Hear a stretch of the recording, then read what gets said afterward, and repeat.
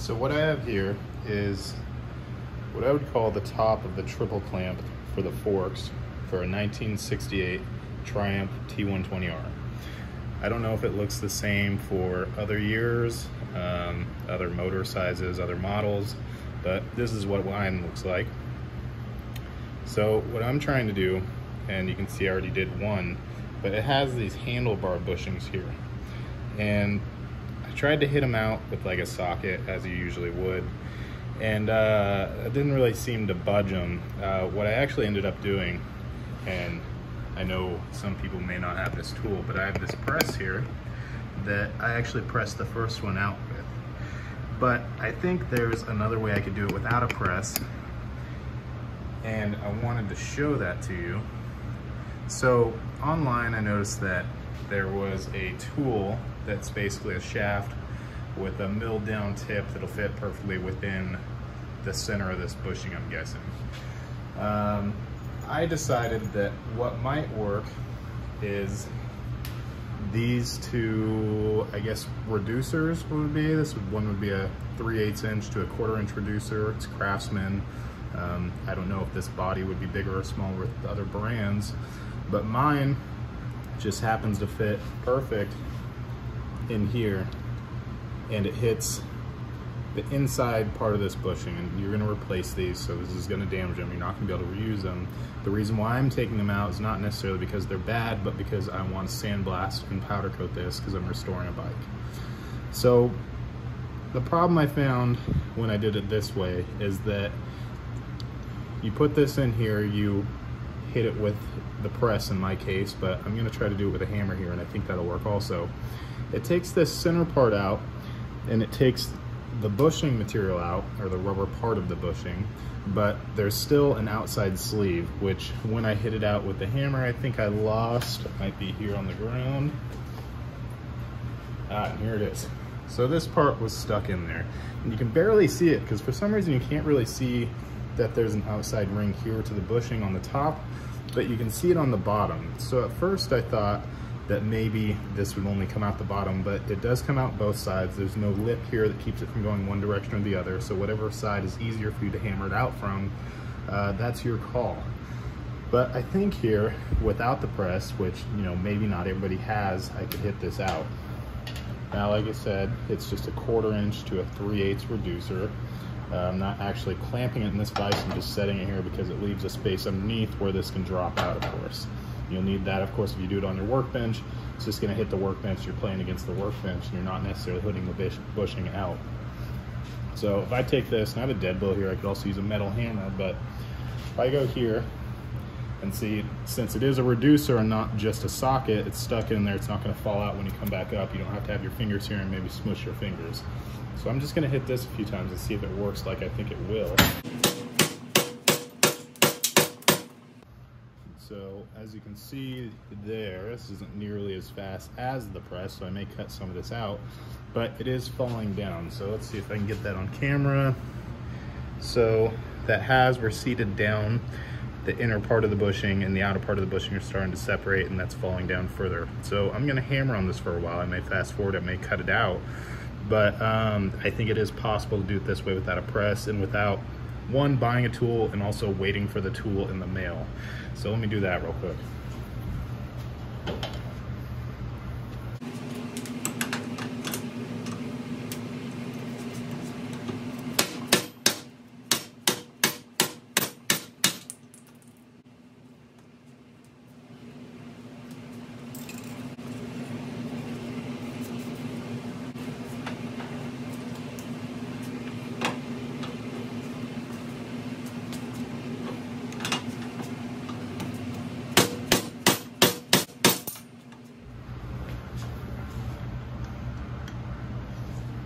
So this is actually just a 1/4 inch extension that's really short. That other one's popping out there, as you can see, so I'm gonna give this a couple shots to see if it'll make the process a little faster. I have made some ground. This would be a lot easier if I just used the press that I have there sitting on the bench, but I just want to prove that this can be done this way.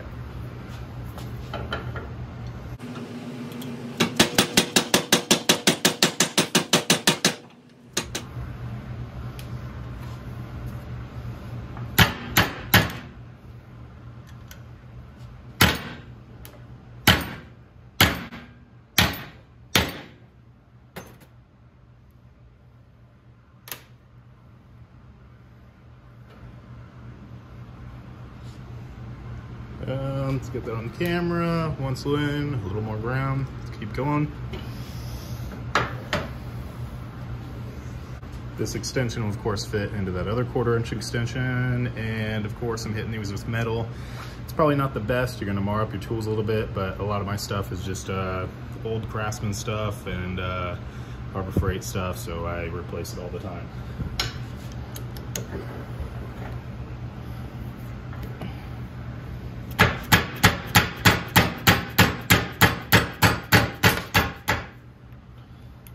All right, so that looks like a success.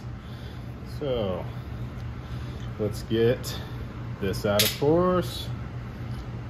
The bushing out. It's of course, like I said, completely destroyed.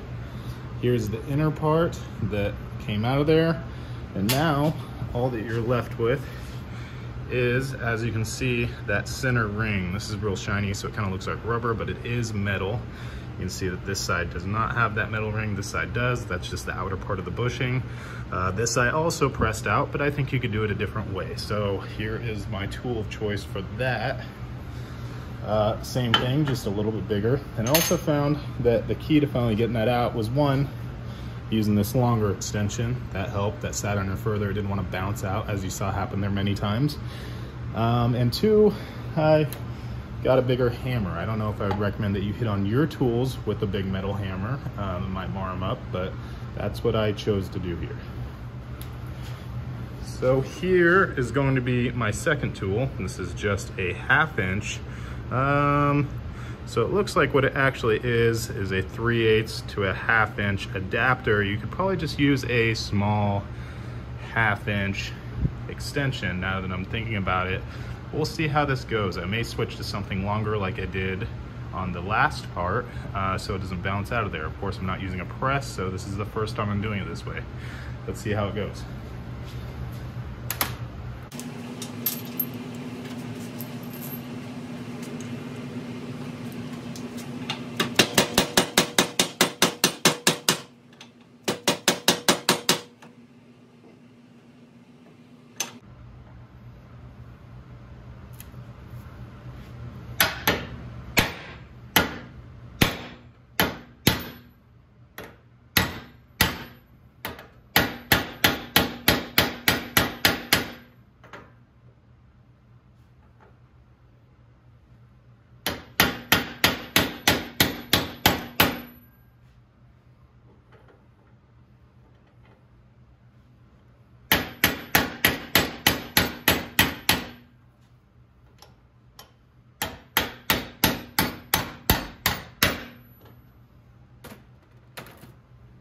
Here is a 3/8 inch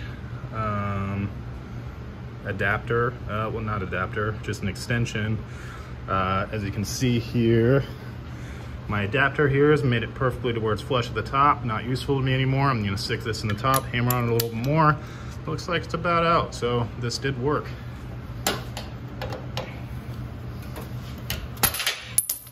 And there you go. So here are the main takeaways here.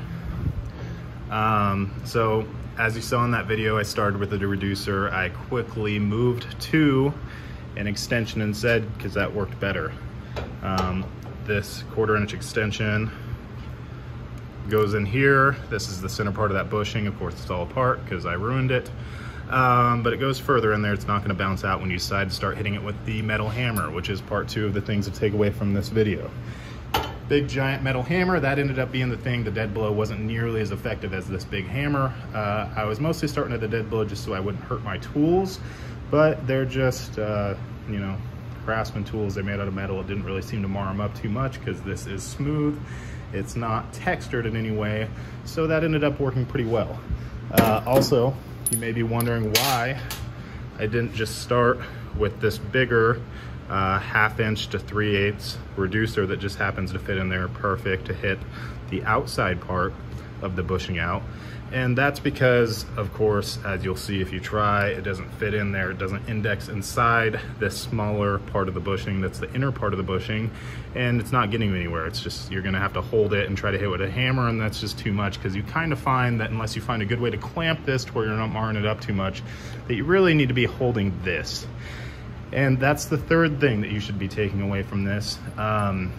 What I found to end up working the best is that, you know, if you set this flat on a bench, you'll see, and you might not be able to see it well, but it's gonna be a little crooked. You're not ever really hitting straight down to push that bushing out.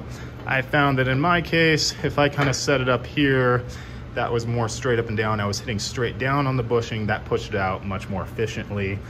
Maybe you'll use some blocks or aluminum blocks to put under it just to make it sit there perfect, but making sure it's perpendicular to where you're hammering, that seemed to work a lot better. That's all I'd say about this. It's far slower than using a press. If you have a press, of course, I'd go that direction. But if you know, you're a young guy and you're like me a few years ago, where you don't maybe have some of these more expensive tools because you can't afford them, and you don't necessarily want to wait for a factory tool to do something like this, well, there's usually a way to do it. So in my case, I figured out a way to do that, and I was just hoping to share it with you guys and whoever's interested. Again, 1968 Triumph T120R. Worked well for me. I don't know about other models, but the more information that's out there for these bikes, the better as far as I'm concerned. So yeah, thanks for watching.